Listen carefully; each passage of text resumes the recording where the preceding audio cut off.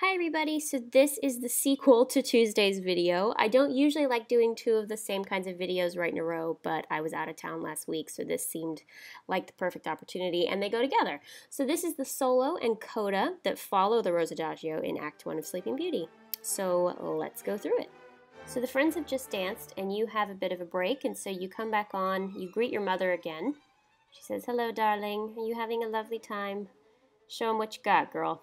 So now it's her turn to kind of perform for the guests and flirt with her princes a little bit more. So you over there, and you over there, and now it's my turn for an hour-long solo, basically. So this step is super hard to control. That was really good, but right there, I lose my balance. You're supposed to go to fourth, but I just went to tendu. Again, thinking on your feet, you know, it's better to kind of change the step than to fall over. A little cautious on that one. Added the pas de bourrée. An attitude, rolling down, making eye contact. Again, eye contact, especially with Aurora, is super important. You know, while the audience is important, it's more about the princes on the stage, your guests, the king and queen. You know, Aurora's not a, hey, look at me role, you know. It's more about flirting with these princes and trying to decide, and you're a princess and you're shy and all of that. So, see, looking at people, making eye contact with the princes, you know, acknowledging the audience, but not really. It's much more important to stay in the story.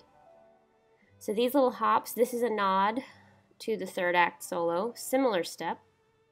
These are a little bit harder. Trying to make them interesting because you do about 16 of them.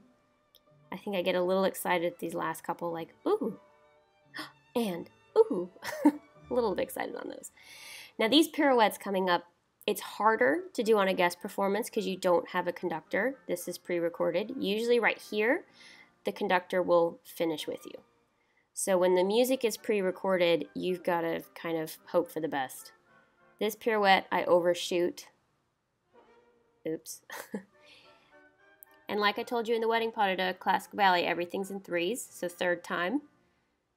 Little flick of the hands there. Fourth time step changes. This one, watch. I do pirouette and I détourne out of it and I get stuck right here. I'm like, oh, what am I doing? Okay, well, make it cute. Next step, acknowledging the princes again. This step is so awkward. You feel like you're completely turned in. At least I did. Felt like I was so turned in. Because also you're running out of steam here. Oh, I didn't acknowledge Bobby in the green. Sorry, Bobby. Should have looked at you.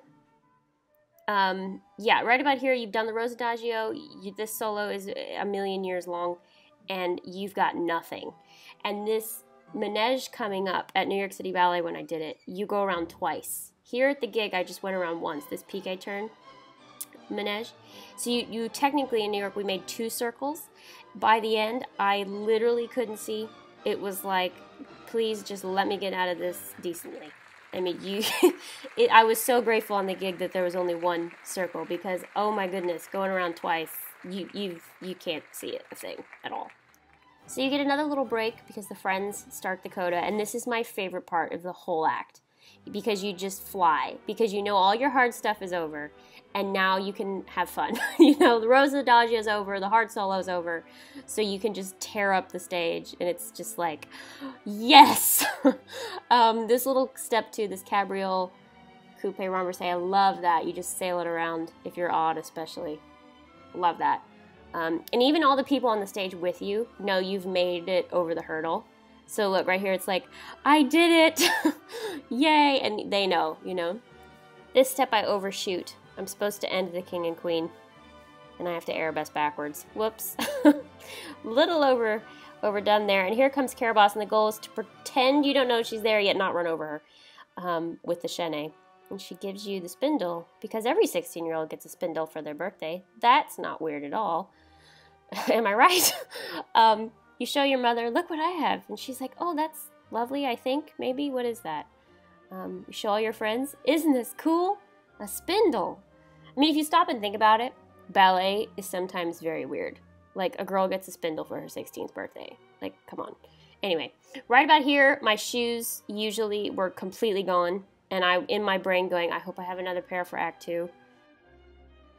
So thankfully, balancing is over, but I remember my shoes being totally gone, and here's the drama. And the thing about this, you know, one of the things that they were telling us when we did this is Aurora, not only she doesn't feel well, but she's been sheltered in a castle and a princess. She's never seen blood before. She's probably never felt ill before like this. You know, nothing bad has ever happened to her. So it's more of, yes, I pricked my finger, but isn't that cool? You know? It's almost exhilarating for her in a way. Like, oh, wasn't that amazing? And oh, I'm fine. Oh, wait a minute. I'm not okay. And I tried to show more, you know, you can't overdo it because then it looks fake, but at the same time, you have to think about, probably she also felt like she was going to be sick, so I tried to do that a little bit. Instead of just, oh, I don't feel well. You know, you kind of have to make it a little bit realistic, even though you are in a tutu. That's what tends to happen with tutu ballets, is that it gets very pretty. And right there, you can't be too pretty. You've got to be a little more realistic. And right about here, you're like, I'm really happy I'm almost done because I'm on my last legs. And right here, watch my bottom hand. Look what I have to do. Little trick of the trade. Even though you're dead, you got to hold your tutu down. See that hand? Otherwise, the tutu would stick straight up. So it's just kind of odd because you're supposed to be tired and ill, and you got to hold your costume down. But yeah, and right about here, you're trying not to breathe too hard. That's the other tricky thing, is trying not to breathe too hard because you're supposed to look dead. So it's a matter of kind of breathing sideways instead of breathing up and down. But anyway, that is Act 1, and I will do more of the vision act too. I haven't completely finished that yet, so we will get to that as well. If you missed my hacks for improving your ballet technique quickly, it's right there. You can click it to watch. Love you all so much. A new vlog is going up on the second channel soon. Hope you're doing well, and I'll see you next time.